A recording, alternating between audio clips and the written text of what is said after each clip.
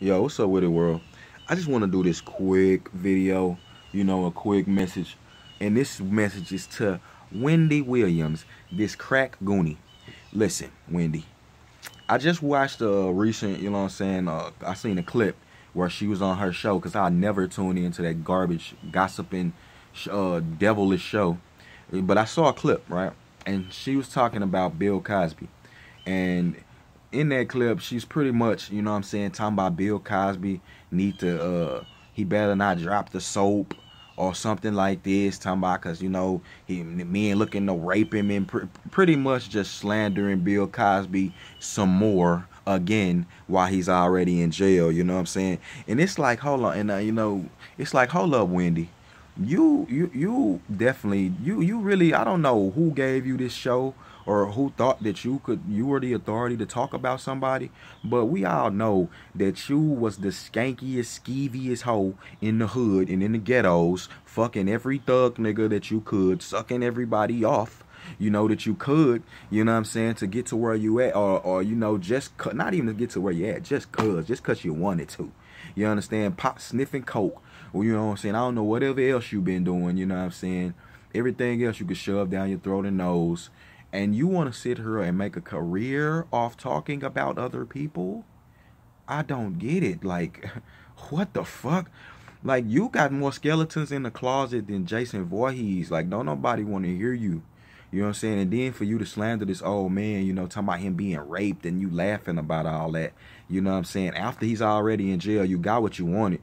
You know what I'm saying? That's just wrong and fucked up, man. And you need to take your crack goonie, and it's like, listen, God don't like ugly, and you could see this because you've seen this from all the time. Wendy Williams, you on your own show, passing out, doing the Drake dance, then, and passing out on your own show.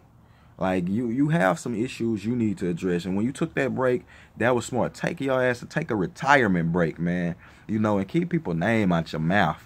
You understand? Bill Cosby ain't did nothing to you personally. And at the end of the day, if the justice system is and lock the man up, then you ain't got no reason to be, putting the extra sauce. I seen a lot of people doing that. Even Gloria Allred, little gremlin looking ass, sitting on the show, dancing around, talking about he gonna have to dance fast. My Cosby gonna have to dance fast in the shower.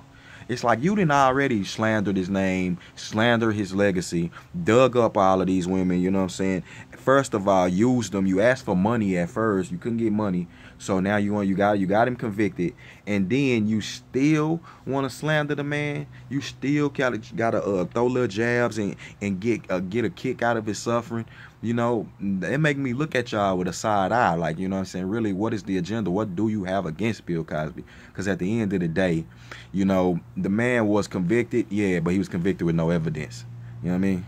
It was all word of mouth.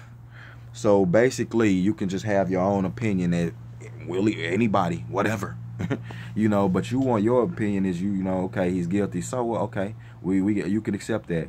But now he's locked up, and you still harping on the man. Still taking little jabs, and and when women talking about men getting raped in the shower and like that, like Wendy Williams, you don't know shit about what go on in jail. You don't. Like, what I'm saying, at the end of the day, you don't know nothing about what go on, Earl. So just shut your ass up, and what I'm saying, and get yourself together. We don't, so you ain't out here passing out and doing all of this goofy shit. You understand me? So with that being said, it's your boy Nico B. Even all around. I'm out this bitch.